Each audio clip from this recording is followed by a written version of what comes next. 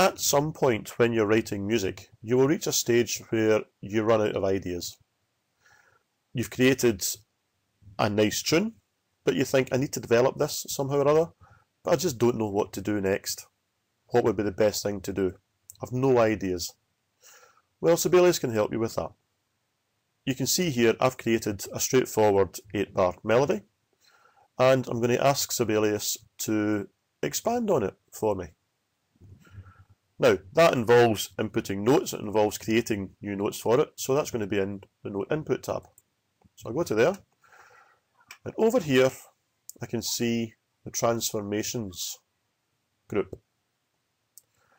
And immediately you'll start to recognise some of these words from music classes, music theory. We've all enjoyed the joys of retrograde and inversions.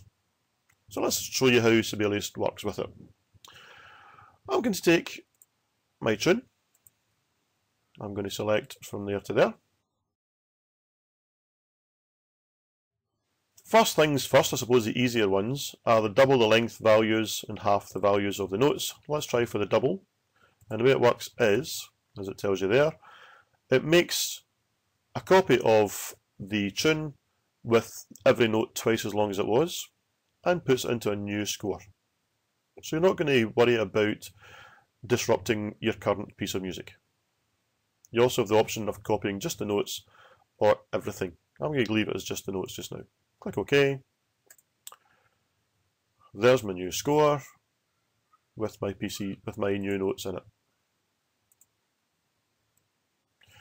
It's given me the time signature of 4-2 rather than 4-4, so I'm just going to change that. Got the time signatures, click 4-4, put it there. So you can see how that actually looks in comparison to the previous one. It's exactly the same, only everything's twice as long. But with this, I can now do other things. Let me again select the notes.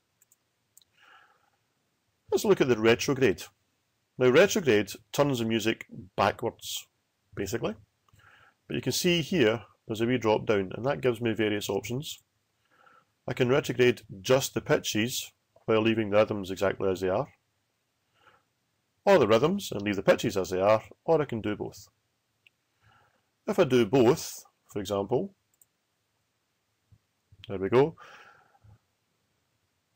you can see how that has turned the music back to front, basically.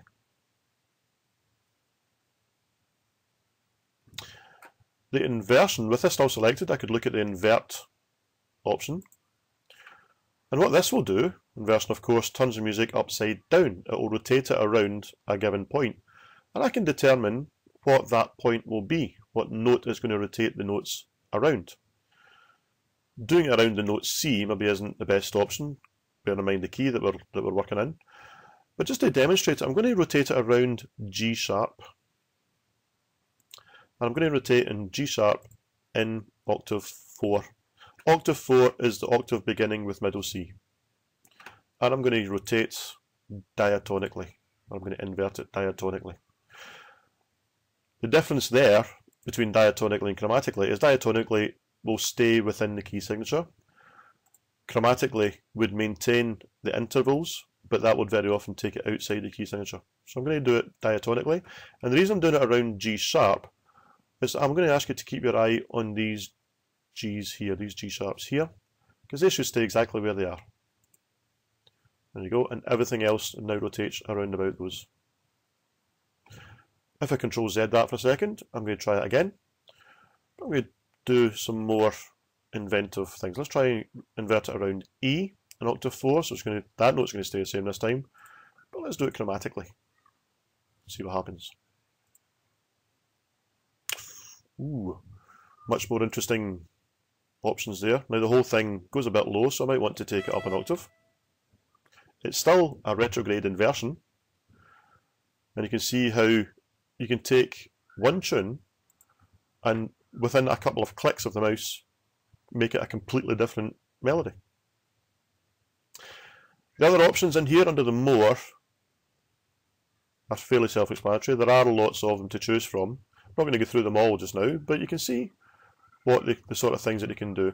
If you hover your mouse over one of these, a wee tooltip appears showing you what is going to happen when you run those plugins. I call them plugins because in previous versions of Sibelius these were in the plugins menu, but they proved so popular that when Sibelius 7 was introduced, Sibelius decided to put these actually as part of the program on the main ribbon. Now, of course, what I could now do is select all of this, copy it, go back to my original tune, which is this one here, and paste it either into a new instrument, like so, or I could paste it later in the violin part. So you can see with Sibelius that you should never be left looking at a blank sheet of paper bereft of ideas, because you can always go to the Note Input tab, use the Transformations group over here to take what you've already done and just change it and give you some new ideas.